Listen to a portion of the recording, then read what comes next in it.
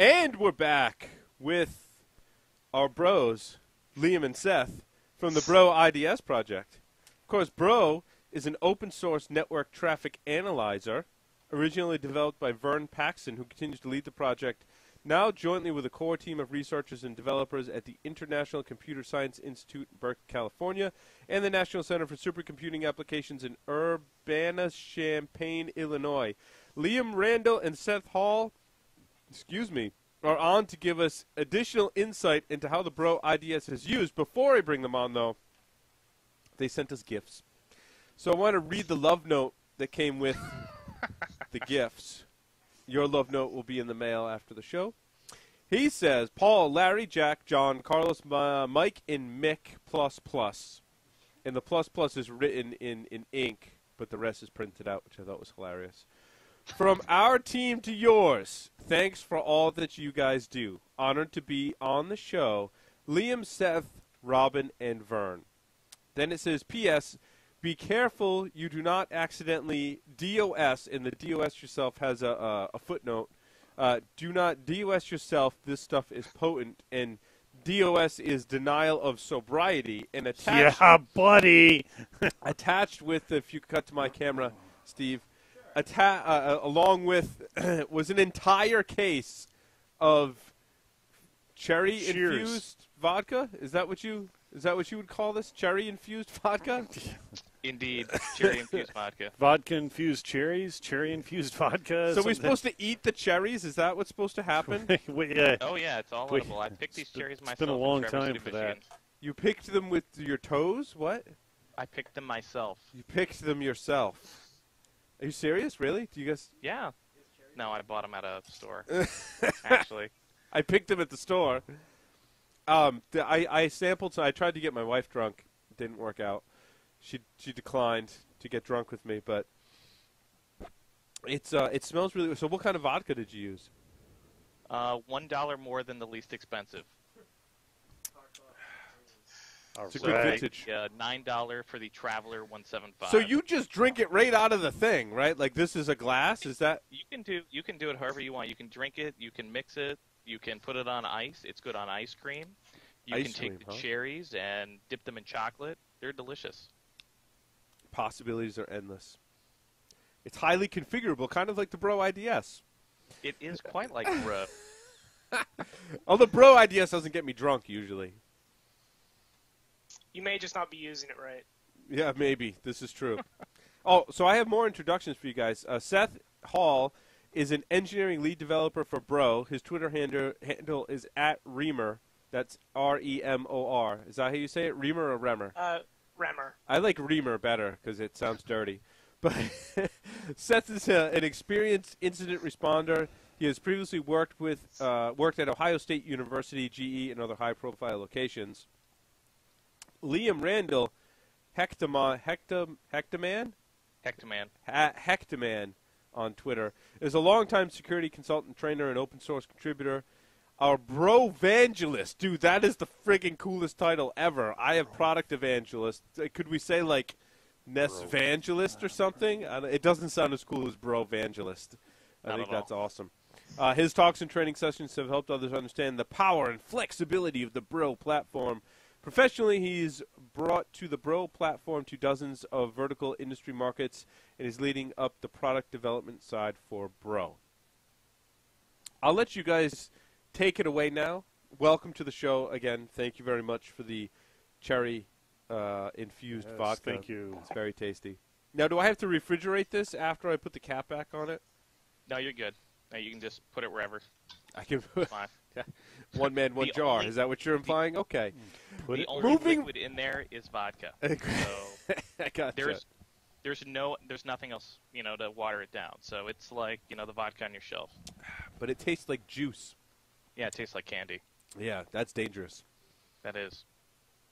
I'm going to be really animated for my next podcast. Everyone should tune in for Stogie Geeks.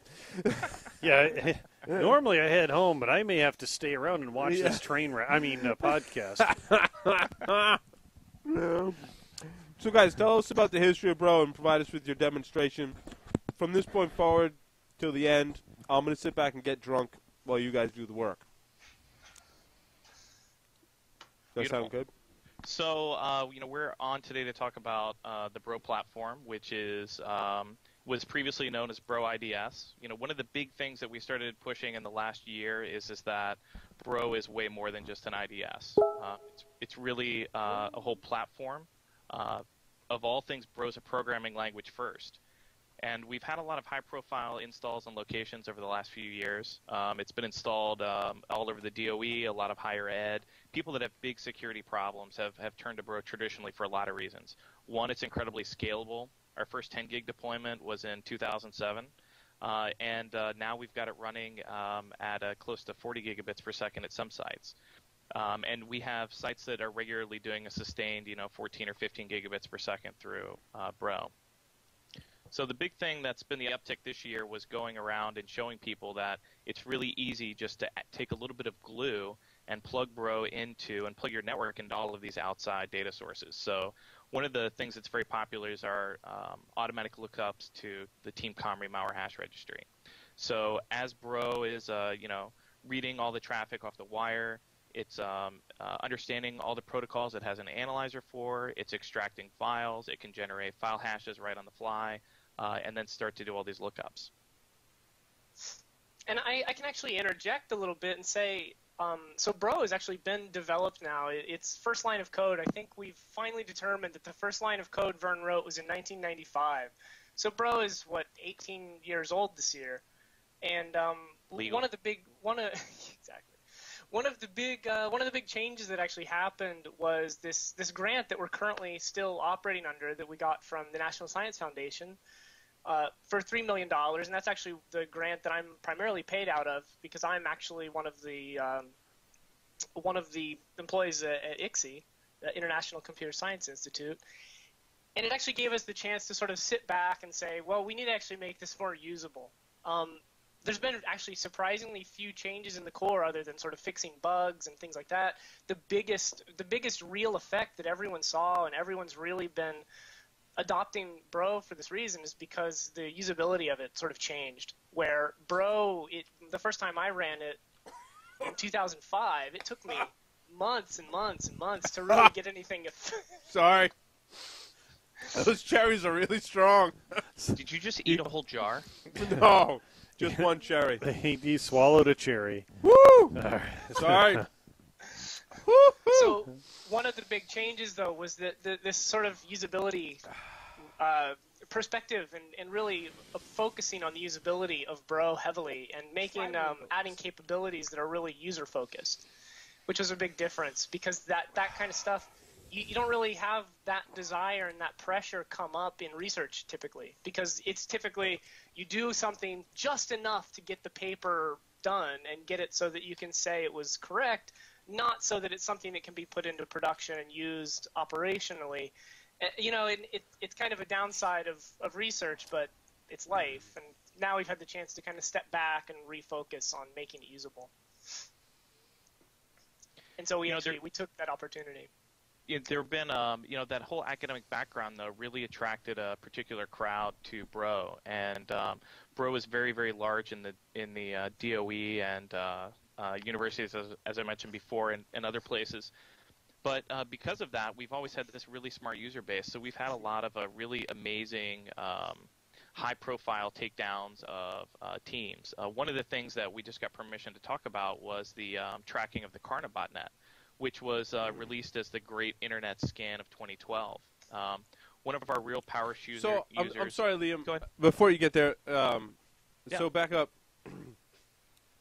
Way back in the day, a lot of us used Snort, right? And then, so like Bro, when I was doing IDS work, Bro was this kind of new thing. So when you say that Bro's a platform, can you kind of just expand upon that and some of the differences or maybe similarities? Yeah. Well, here, I'll hit on that. Go ahead, Seth. Go ahead, Seth. The reason that we've really been trying to sort of position Bro as a platform and stuff is because it's a programming language. I mean, it's really, at its core, it's nothing else other than a programming language that happens to be very oriented and sort of batteries included for doing this kind of work. And now that we've been doing some other work, like in the last, I want to say last few years, but it's been worked on since about 2007, is Bro Control, which is actually this utility for helping you run these really large clusters of load balanced sniffing hosts. So it's Sorry, we're gonna get Steve to eat a cherry. Steve, eat the cherry. Eat the cherry. Here, Everyone's sleeping on my couch tonight, thanks to you, Liam. Thank you very much for that. It's my pleasure. Hey, I if got there's a one loaner. thing I can do, it's Dawson. I got a loaner car from the dealership. I can puke in the. I mean. Yes. So You created a these lot of guys- bromance here tonight on the Paul.com show. I love you, man. Very good. What's that? Yeah, Seth and Liam, There it is. along those lines, there are a lot of people that say, well, I don't want to learn another programming language. Give me a controversial language to love. I COBOL. love COBOL, Perl, Ruby, Python, whatever it is. Why should I go learn Bro? Well, it's a domain-specific language, so it was really designed for working on networks. So the kind of things that we do, like having the protocol analyzers built in, let you dissect your network traffic in ways that other tools don't even give you access to. When you think about traditional IDS, you're using half a dozen tools. You're doing full packet capture. You've got Wireshark or something to give you some metadata about the protocols to understand it. Bro gives you all of that and a programming language to tie it all together, all as one. The language itself is actually very easy. It's almost Python-esque. Go ahead, Seth. and really, to continue that thought, I mean, that's how it's a language, but then how it really becomes a platform is that I can write a script which then anybody can run, and that's really many of the scripts. For instance, like the one Liam mentioned earlier that does file hash checks against Team Cymru's malware hash registry. That was one that I had been running operationally in, I think, 2007. Actually, in particular, I recall that one. I started, I used to work at the Ohio State University doing incident response, and Team Cymru announced the malware hash registry. We started running in 23 hours with no pre-notification. 23 hours after they announced it, we were running detections based on that at OSU.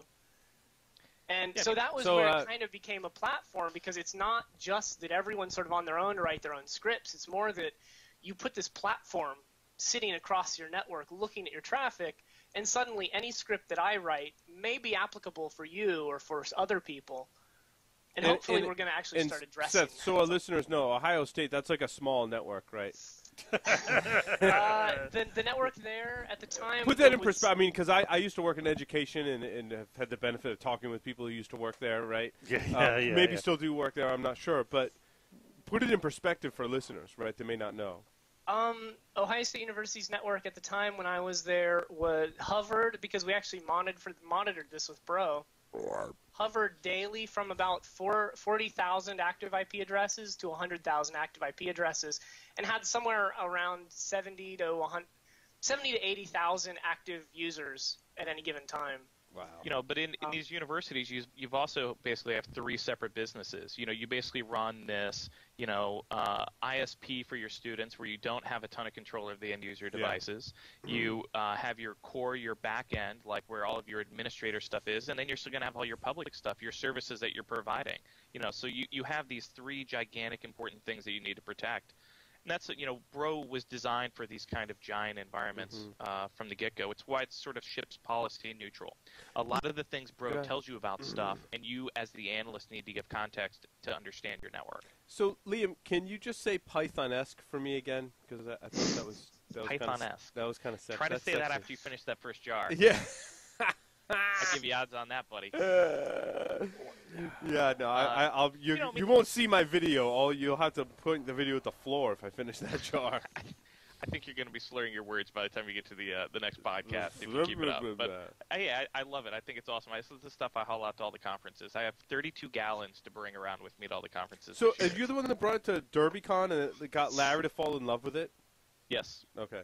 Yes, and Shmoo wait, that's a contributing factor to the night that shall never be mentioned again, wasn't it? I don't want to talk about that night. It's very cloudy. God. It was. By opening this jar, you accept the terms of service. If it hadn't been for that bottle of Bullet first. Yeah, we drank a bottle of Bullet. For an Then we hit the appetizer. yeah, for an Right. appetizer. I don't think we Awesome had cannonball. dinner. Anyway, I mean, So- so the question about why do I need Bro on my network? When you look at all of the neat tools that people are putting out, like for, DNS work or DGAs, DGA detectors, and there's all of these researchers that are doing this wonderful work. And the big problem is that there's a major gap between research and not even like traditional academic research, but like security research and deployment. And what Bro does is by giving you this scalable, flexible platform. Once you have Bro installed, then if someone over at a security conference releases a new DGA detector or a new script or a new piece of glue that will tie Bro into some outside Intel database source, you can just take that and spin that up on your Bro platform. Bro IDS out of the box is a really compelling reason to install the Bro platform, but it's not the only reason. And I think the thing that I'm most excited about are all these little pieces of glue that are popping up on GitHub and places like that. This sort of organic code sharing. Well, and I guess I should say, since you've mentioned domain generation algorithms, I do have in my GitHub repository a domain generation algorithm script for detecting G01 pack, or at least one implementation of it, or two implementations, something like that. Yeah, and those are things that you just can't address with a traditional signature. And so when you look at the challenges that we face today with network responders, you have open IOC, which is a great way to exchange information, but there isn't a way to deploy logic in a flexible way. And that's really the big thing that Bro brings to the table. And frankly, it couldn't be easier to deploy. I mean, you've got the quick start guide right on our website, our pre-prepared packages, you can clone our whole repo, and it's included by default in Doug Burke's amazing security onion. So you have a bunch of different ways to spin this up very quickly on your network. so tell us about the Karna botnet. Seth, do you want to start? Well, it actually started. So I'm also a 5% employee at Lawrence Berkeley National Lab. 5% of my time, so not a whole lot. But way back when it very first started, Ashish Sharma, one of the responders there, he started sending emails. He started talking and asking questions internally on their list, and he actually started asking some other private communities too about some stuff they were seeing with this like scanning activity, and they were actually detecting it with Bro using some scan scripts that they run there. And he started asking around, and they started digging into it, and they pulled these devices that it was on, and they really did this whole investigation of this thing, and they actually called it the alien worm. And there's it's not public, but there is a write-up internally there, and they weren't really sure what it was until that day suddenly when there was that public announcement where some anonymous person had done the great internet scan thing where they compromised all those webcams and everything and scanned we talked the about it. IPv4 internet. We talked about it on the show. Yeah, so it was interesting though because they actually caught that very quickly and they started responding to all the devices on their network that were getting compromised, and it was just interesting because it kept popping up very clearly with the way they run Bro and what they do with it. So. Yeah, out at the lab, they're running some of the more advanced Bro features that are right now not as polished as things like the input framework and some of the things that are in the base packages. So these are things that you need to go in and configure yourself in Bro. But they're using active response to help dynamically manage their routers and firewalls. So if they detect heuristically scanning behavior or certain types of activities, they'll do like a catch and release, and they'll ban you for a certain period of time, and then Bro will release the user, and if they see that user again, they will ban them again. So this has given them some advanced notice of some of the major worms in the last couple of years. Mordo lit up their sensors 30 days before it was announced, publicly, and the big MySQL worm. Now, they didn't know what the 0-day was in MySQL, but on their side, they saw this tremendous increase in scanning on 3389, which is why when that whole Karna botnet came out, they were baffled at first. And the more research they did, it was actually, a very interesting case because in the internal write-up, they actually had identified a couple different brands of Chinese cameras, and these IP video cameras were very inexpensive. And then they traced them back to an OEM camera, and there was even some sort of cursory discussion of what sort of a threat is this really? Is this, if all of these cameras are out of one place, are they coming by default configured with the sleeper botnet? And more research, then they started to detect, some of the worm behavior where it's detecting new devices and then infecting them. But they did an incredible job researching that and writing that up. They had it absolutely pegged. When the website came up for the Karna botnet, the internet scan of 2012, I mean, it matched verbatim. In a video that will be released shortly, you can see Ashish, actually project the size of the botnet, and he hit it right on the head. They had gotten some supercomputer time, and they did some amazing graphics and these wonderful 3D representations of what it looked like, ASN analysis, and so forth. So it was a really sophisticated catch that was really cool. only possible with the Bro platform. Awesome. So why don't you guys take us through a little demonstration and installation? So up on the blog, I went ahead and put a link out to some files I've got up on GitHub. And what I did is I trolled the Mila's Contagio dump, that wonderful release where she just put out all of those PCAPs. And I went ahead and selected a set and downloaded them. And these PCAPs are great. I use these in a lot of the Bro training I do. Let me just pull up your blog here. Hold on just a second. So I'm actually looking at it on screen. What's okay. that, Steve? So what I did is I pulled out a lot of the common malware patterns that you see, when you're running a large network. So these are things like, black hole exploit kit to a Java exploit, or there's this MS Yabi one here that I actually did a walkthrough on the blog. So Bro can run in two modes. It's designed to be installed, at the gateway or, internally in your network to give you some, kind of deep insight into your network. And it can run in real time. But you can also use Bro offline to analyze PCAPs.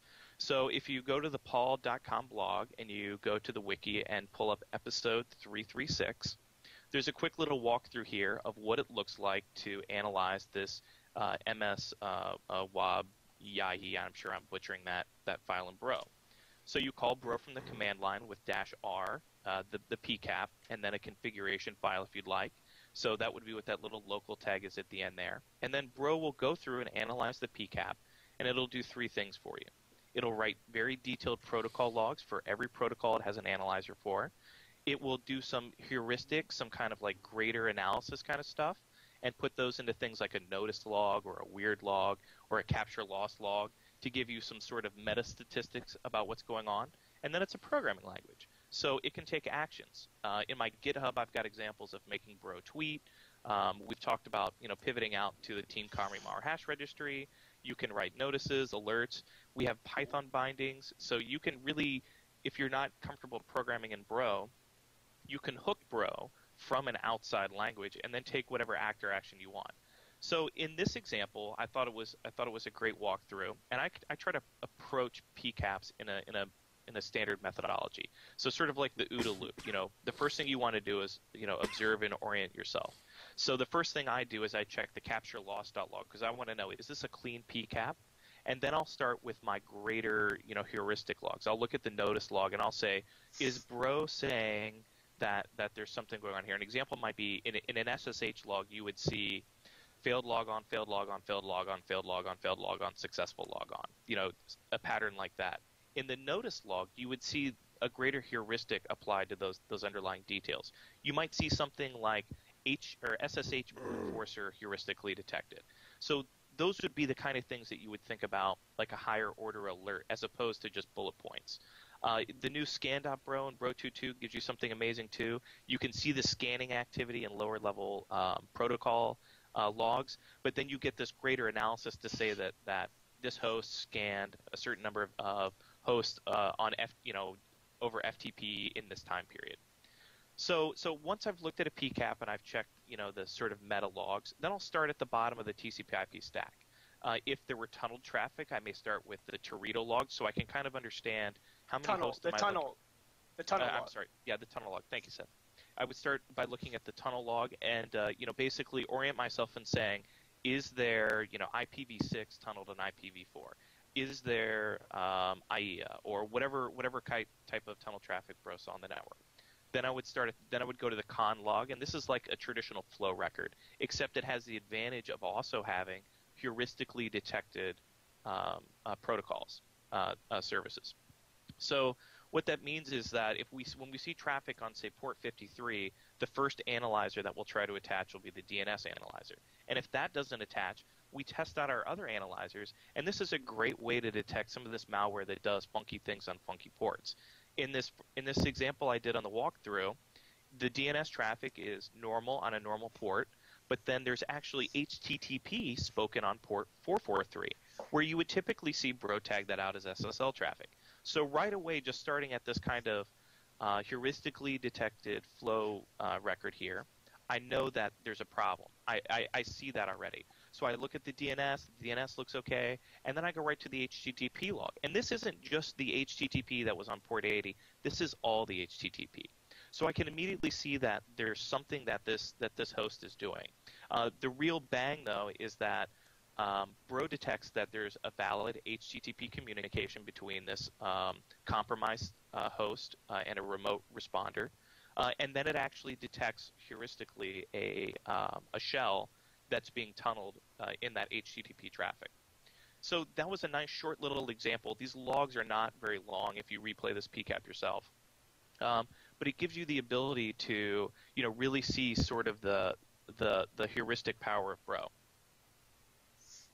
But I will say that on a on a network that's actually doing 10 gigabits of traffic, they are very, very long. Yeah.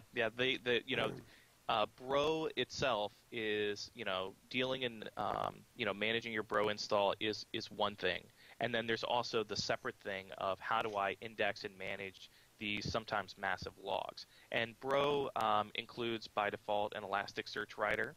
Security Onion comes configured with Bro pointing right at Martin Holstay's ELSA, which is a Sphinx on top of MySQL. And then there's a lot of our big sites are actually just pointing Bro right at Splunk. And then they're using the power of Splunk to kind of do those, map-reduce operations where you say, show me all of the remote hosts that were speaking SSL grouped by the outbound port number. And those would things like, speaking SSL on port 80 or port 53 really stand out when you start to do those group buys. So, Liam said, is there a central repository for you to download scripts, or is it basically searching through GitHub, or what's the that's actually something that has been on our to-do list for a while, and we've had a hard time getting someone tasked to it just because we've had a lot of other stuff going on, but that is something that we're honestly hoping to get done before long, where it would be something akin to like CPAN or Ruby Gems or the Python pip. Gotcha. In the default Git repo, Paul, we basically have the whole system divided into two videos, and I've got a good walkthrough of this in a video called File Extraction in Bro, and it's actually linked off the blog there. And it walks you through the kind of directory layout. And we have a base directory, which is everything that's enabled by default. And this is sort of like the things that make Bro Bro. Some of the underlying built-in functions are instantiated there and so forth. And then we have a policy directory, which is just full of all of this script gold. And in the policy directory, you need to go in and enable these things yourself because they could have like a computational or performance impact on your sensor, or so I'm they sorry need some to interrupt, additional but is configuration. there a way that you could, like, how hard is it to write a script that would just totally crush the performance of Bro? Oh, I mean, you could DOS Easy. Bro pretty easy. Yeah. Easy and not easy. But it just depends. It depends on what you're doing, and it depends on what your network traffic is like. So sometimes it's a little hard to measure. And one of the things that that we keep discovering internally is that even as the ones writing the whole system, we never are very sure about what's going to cause performance problems in the core or in the script land. Well, but the whole idea with Paul or with Bro Paul is that it scales laterally. So when you need more Bro, you configure more, commodity x86 servers, and you plug them into your network, and Bro can scale horizontally across processes. You're not just limited by how many resources I can stuff into a single system. It's not, we can max out, if you've got a box with 64 CPUs, if you've got a box with 64 CPUs and 128 gigabytes of memory on it, you can spin Bro up to some amazing speeds on that. You can also use Dell R710s that you've got, a rack full of them. And when we talk about the platform, that's where Bro already includes all those cluster safe frameworks and libraries that let you scale Bro horizontally. So if you want to write scripts that are more computationally intense, then you need more Bro, you plug in more Bro boxes. Cool. So how far have you made it through your technical segment here that you have in the show notes, Liam? I think we went through it well enough. I mean, it's somewhat difficult to walk people through command line, sort of stuff. I don't know. I mean, what do you think? From what I've heard, that Quick Start Guide has gotten many people pretty much the whole way there, and if anyone has trouble, they just install Security Onion and they're done with it. Yeah, I was going to say, so Bro is included on the Security Onion. We had Doug Burks on the show a while back. Yeah, it's included the base Bro 2.1. And what we're trying to do with the videos when we put them out there are we're walking people through Security Onion, because we look at that as sort of our, what is the long tail of the Bro installs, the people that are sophisticated enough to install FreeBSD and configure it and, in a specialized manner, they can take a video that was designed for a Security Onion user and adapt those, those commands to their install directories and things like that. So we're really trying to make sure that when we release things into the community, that we address the whole community, because it's a really, really big tent, and we want to make sure that, Bro is free. It's BSD licensed. We want to encourage people to experiment and build things in Bro. And break Bro. Yeah, and tell you about it. That's the only reason. And then disclose I it know to you, Bro. though, right? There's an important point to make, right? Not just break it and not tell you. Well, yeah, exactly. Break it and tell us how it broke. So you guys have some. I would not know Bro if I hadn't done that. So you guys have some references at the end, including Broala, which is the new Bro Core consulting company. Yeah, so Broala was really, we kind of felt that one of the things that kind of holds Bro back is that big companies sometimes don't want to make an investment in it unless they know they can buy a support contract. We also have this incredible opportunity where under our current NSF funding, we don't have the ability to do pay-for-play work. So we have major corporations that want things like an SMB analyzer. And when you want to talk about the most exciting thing to happen in security in a long time, when we get that SMB analyzer into Bro, regardless of who funds it, it is going to be amazing. It's going to unlock so many new heuristics and ways to detect, the real APT crews. Because regardless of how they get in, once they're in, they're as noisy as elephants in a china shop. When they start pivoting laterally and start doing scanning internally, there just is not a good way now to apply even simple metrics, from a passive point of view. So you include all of the things speaking IP, not just all of the Windows boxes in this domain, from a passive sensor to, count all the things, to count the number of, scan requests, or to look at, to simply compare the domain. So we think that when we're spinning up this consulting company, all of our initial discussions are around either how do we assist you deploy Bro in a major way through support contracts, high-end consulting services, things like that, and how do we start the conversation about funding the development of frameworks and analyzers that you're desperate for that we can release back into that platform. That's a real big concern for us. We had a bunch of venture capital offers, but we've decided to bootstrap this thing because we are absolutely dedicated to the platform and the community. Awesome. I like the little logo for Broala. It's like a koala, but it's Broala. And you're a Bro evangelist, which I think is awesome. That's great. Guys, thank you very much for appearing on Paul.com, telling us all about Bro. There's some more in-depth technical information and some of the quick start guides that Liam and Seth mentioned are in there. Encourage everyone to go out and check out Bro and run it in your environment and write scripts. And one final thing, if you don't mind. Yes. And send Seth lots of money, women, and beer. Cherries and vodka. No. Go to blog.bro.org and check out the Bro Exchange we have coming up in August in Illinois at the National Center for Supercomputing Applications. We're looking for people to talk about how they've used Bro or broke Bro or anything. And we have lots of room for people to sign up still, and it costs $50. So I'm sort of looking for the opposite of money. And that includes 7 or 8 meals or something for $50. It's hard to beat that. Yeah, thanks to the generous funding from the National Science Foundation, the award number is happily listed on the paul.com blog. They are wonderful, and they really believe in the mission and the sort of cutting edge research that's being done in Bro. And what was the website?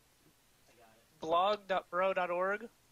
Yeah, if you just go to bro.org, you'll see it listed over there on the right. Oh, okay.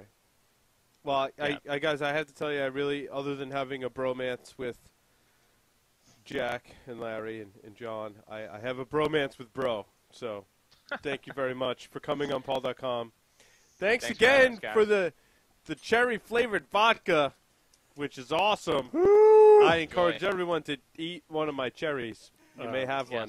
Yes. You have more than one? That's unnatural. Cheers to that. Thank you very much, guys.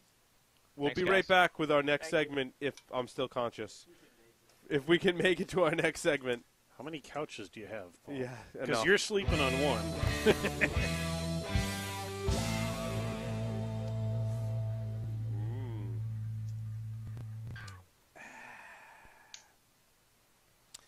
It's good stuff. Thanks, guys. That was a great segment.